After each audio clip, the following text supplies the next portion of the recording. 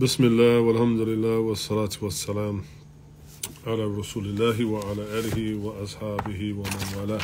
So I'm preparing a few notes for our class in the morning, tafsir class, and we're going over a passage in the 4th chapter, Sūrah al-Nisā, around the 88th verse.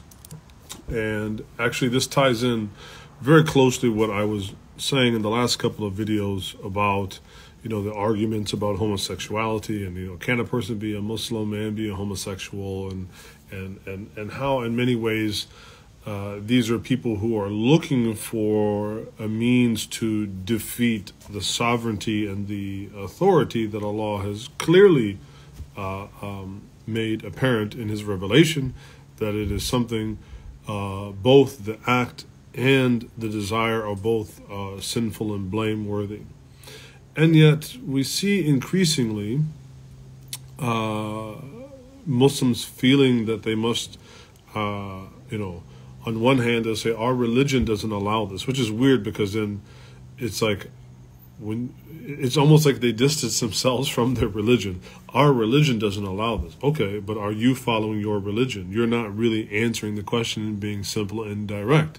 As Allah says, what? وَقُولُوا قَوْلًا سَدِيدًا, right? Just speak a simple, straightforward word. But in this passage, we find something interesting going on, and this shows some of the challenges of social ties.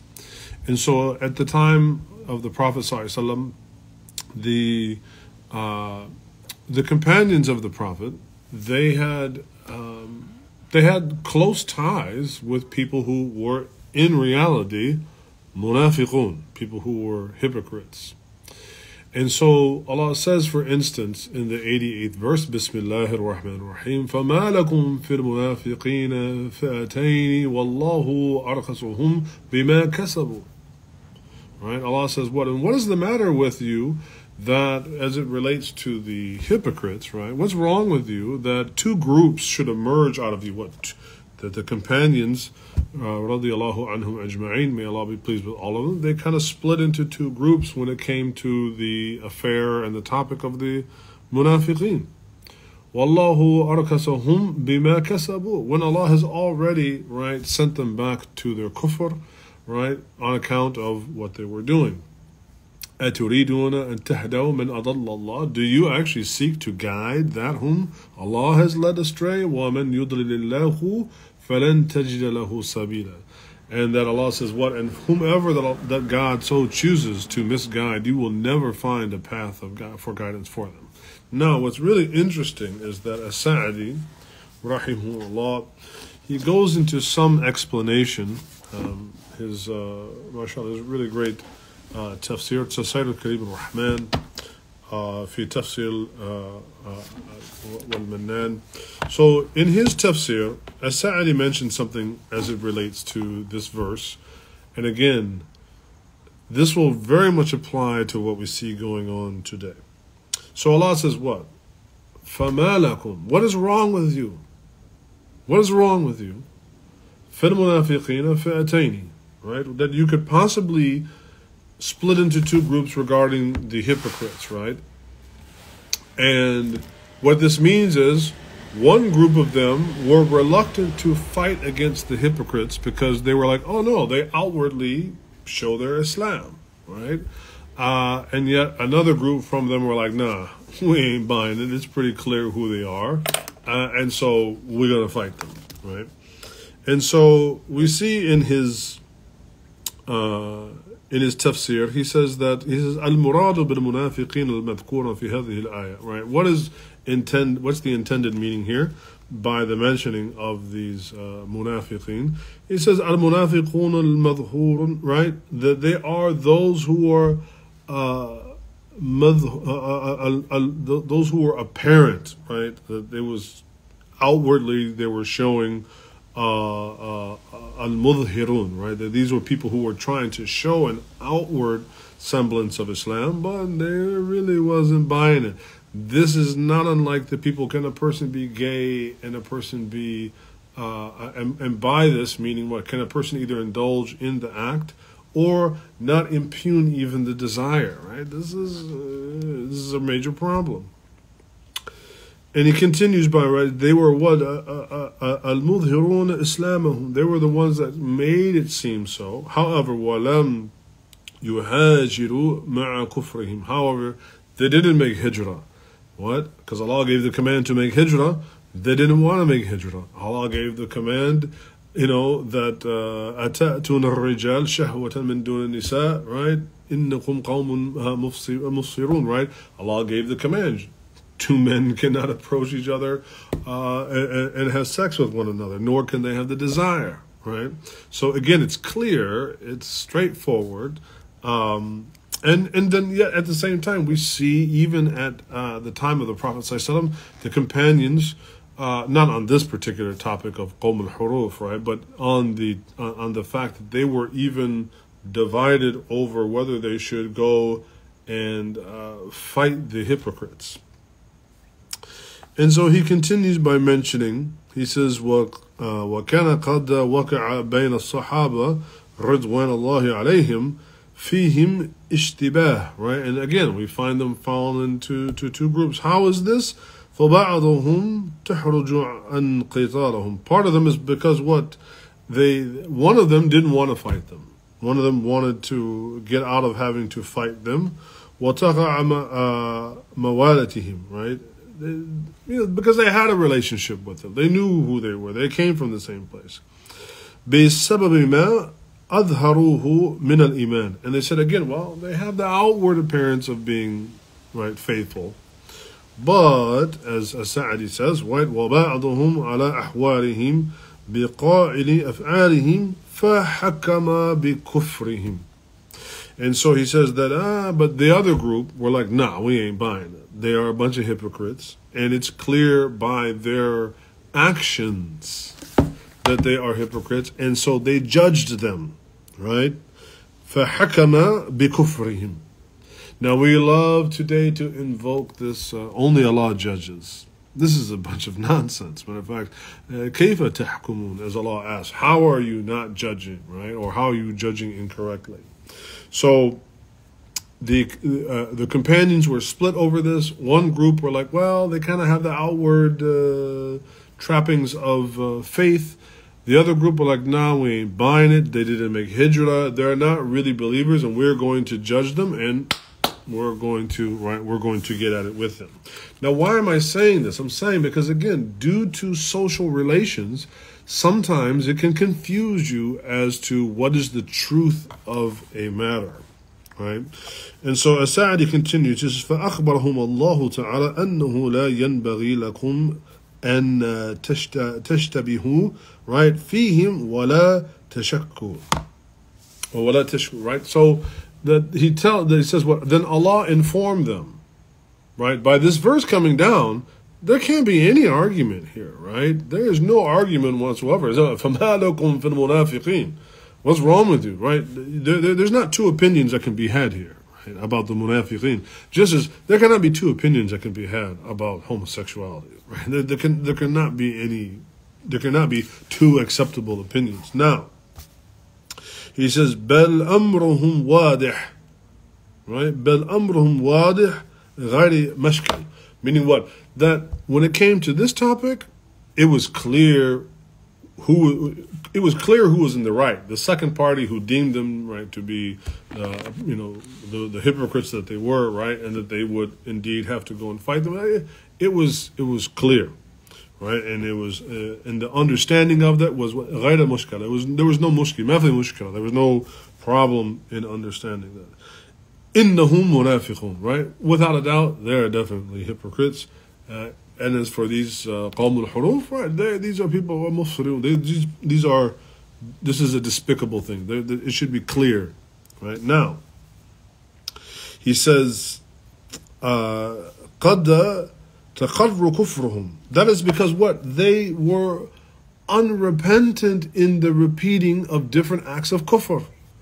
Right? So one way that the other group was able to come to a very clear, simple understanding that this is what the case is, right? That these are definitely, right, the munafiqun, that these are definitely the hypocrites.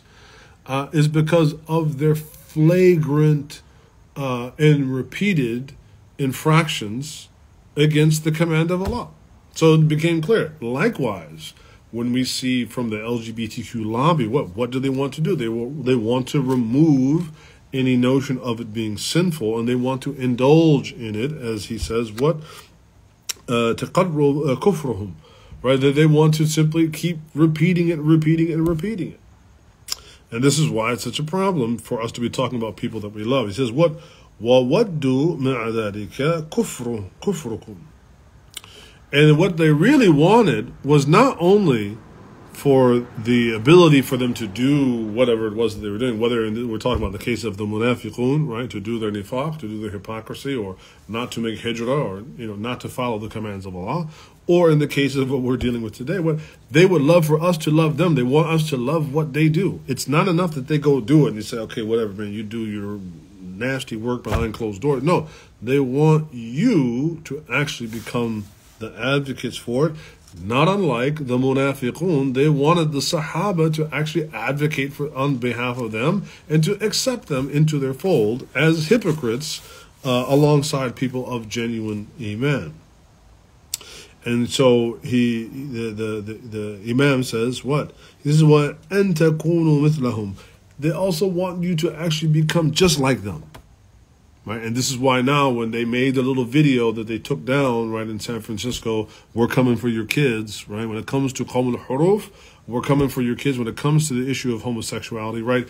They're coming for your kids via Disney. They're coming for your kids via cartoons. They're coming for your kids via plastering, these flags and all of this stuff everywhere. They're coming for our children, right? And so because they want us to be just like them. فَإِذَا تَحَقَّقْتُمْ ذَلِكَ مِنْهُمْ. However, that once you come to understand who they are, right? Once you really come to understand who they are, then the Imam quotes the verse, فَلَا تَتَّخِذُوا مِنْهُمْ أَوْلِيَاءَ. Do not take them as your guardians, your protectors, or your close confidants. فَهَذَا يَلْتَزِمُ عَدْمَ مَحَبَّتِهِمْ. Right? And it necessitates that you cannot love them. Now, I just saw the other day where somebody was putting up, some Muslim group was talking about, our religion doesn't allow it, but we have to love everybody. Are you out of your freaking mind, man? No, you cannot love people of fahisha. You cannot love people of fisq. You cannot love people of who are musrifun. You cannot love people that are depraved. Right? And so it's interesting that we see this same challenge, this same challenge that we see facing the companions at the time of the Prophet ﷺ. It's the same thing that we have today. In their case back then, it was what? The munafiqun. It was the hypocrites. For us today, it is the homosexual, LGBTQ, Qawm al-Huruf, this whole thing, right? That it's not sufficient that they just want to do what they want to do. They want you to come on board with it. They want your kids to come on board with it. They want you to advocate for it, and they want you to love it. And that's the plain truth of it. And again, if we were to take the time to actually study Revelation just a little bit, we will see during this revelatory period, during this period of revelation for 23 years, that Allah created a situation and a scenario that covers every facet that will repeat again and reverberate it, throughout history until the end of time. And so, we often feel or under the misguided notion that our situation today is so different and so unprecedented. But in fact, if we just would take a little bit of time to look in the Quran and to study the Quran, we would indeed see that this is not such an exceptional, sure, it's disgusting, but it's not all that unprecedented. And again, how could one group of the companions, how could they, again, may Allah be pleased with them, as Imam Sa'adi says, right? How could they possibly, or rather, forget, as Allah says in the Quran, فَمَا لَكُمْ فِي الْمُنَافِقِينَ فِئَتَيْنِ, right? How did they become duped? Well, they became confused. How did they make this mistake, right? And I know some people are very, very uncomfortable for some reason of pointing out instances where the companions perhaps made a mistake. I mean, number one, the companions are not ma'asum. They're not infallible. We do say radiyallahu anhum. May Allah indeed be pleased with all of them. And they are the best of us. They are the best generation, and we will not supersede them in faith and in deeds. And that is true, right? And we love them, and we respect them, and we ask Allah to bless them. At the same time, we should not be so reluctant that Allah is saying, when Allah says, فَمَا لَكُمْ, well, who is He talking to? Who is the fi'atayn? Who are the two groups? Who is the group that is, or rather, who is the one group that's split up into two? As-Sahaba. So I'm not sure why people get so incensed, because when we are pointing this out, it's not pointing out like, oh, look at them. Not like some people today, oh my God, وَنَعُوذُ بِاللَّهِ, right? And عَيْبْ عَلَيْهِمْ. These people today that cast aspersions upon the companions of the Prophet ﷺ. This is not that. This is merely us studying an incident that happened during the time of revelation that bears a resemblance to what is going on today. And if the best generation, if a portion of them, due to perhaps no fault of their own, right, made a mistake, and we're like, well, they have the outward trappings. Again, like the same thing, right? Can a person be Muslim and be gay? Well, if they have the outward trappings, right? If they have a beard, if they pray, if they fast during the month of Ramadan, they will have these outward aspects of it. But this person who is flagrant in that lifestyle and is not repentant, right? Then this is, so that's why I said, we have to be careful of simply allowing the question to be put to us without examining, what is the agenda behind this questioning? What is it that's going on? And make no mistake, there is an agenda, right? There is definitely an agenda out there. So again, this is from the 4th chapter of the Quran, Surah al-Nisā, in the 88th verse. And I highly recommend that you maybe take a few moments today or tomorrow, crack open your Mus'haf, read it, contemplate it. Imam Sa'adi's tafsir is widely available. In fact, I think there's even, yes, there is an English translation of it, so that we can understand reality through revelation. Well, Jazakumullahu khairan. Just wanted to continue to further this conversation so that we learn how to deal with realities that are presented to us, and not always in such a hyper emotional reactionary way. As for myself, it's like, this is not really a major thing. As he said, what? Amrahum wadih, right? The affair is straightforward and it's clear. It's clear what's right, it's clear what's wrong, and we should not, again, be afraid to disappoint people by telling them the truth. وصلي وسلم وبارك على سيدنا محمد وعلى آله وصحبه أجمعين والحمد لله رب العالمين جزاكم الله خيرا. السلام عليكم.